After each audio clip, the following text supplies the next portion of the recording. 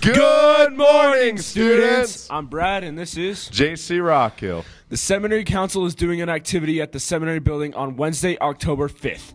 There will be 9 square and pizza. Anyone is welcome to come whether or not they are a member of the Church of Jesus Christ of Latter-day Saints. Pictures are tomorrow for the following clubs. 8 a.m. drill team on the bleachers on the football field. 10:30 a.m. FFA at the Wolstenholme Barn. 12 o'clock p.m. football team retakes at the football field. 1:30 p.m. tapestry in the auditorium. This week's scholarship highlight is the Hagen Scholarship, a national scholarship specifically for students from small rural areas who have finance need for college. See the senior bulletin board or Miss Reagan in the counseling office for more info.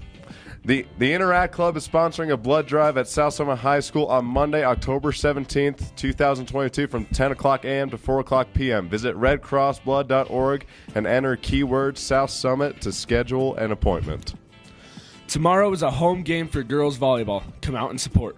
Stay classy, South Summit! Hello, South Summit. I'm Puppy, your South Summit FFA reporter. I'm here to present to you guys our national FFA fundraiser. We are selling pumpkins for the wonderful event of Halloween. We're going to start selling them September 30th for $10 a piece. If you want to reserve them beforehand, you can DM our Instagram, South Summit FFA.